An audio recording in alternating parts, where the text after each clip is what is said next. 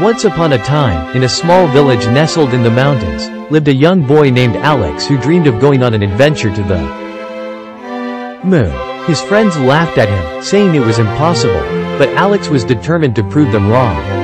One night, as he gazed up at the moon from his bedroom window, he saw a shooting star streak across the sky. With a sudden burst of inspiration, he ran to his father's workshop and began to construct a homemade rocket ship out of spare parts and a bit of magic. After weeks of hard work and determination, the rocket ship was finally ready.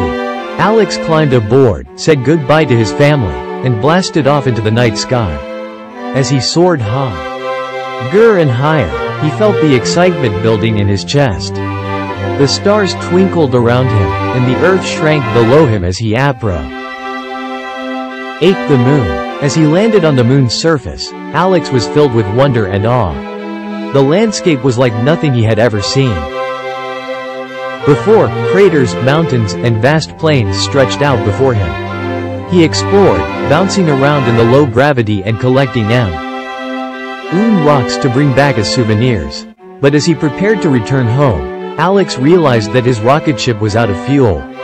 Panicking, he searched for a solution. That's when he spotted a group of friendly moon creatures who offered to help him. Together, they managed to find a way to refuel the rocket ship and send Alex back home. As he landed safely back in his village, Alex was greeted as a hero. His friends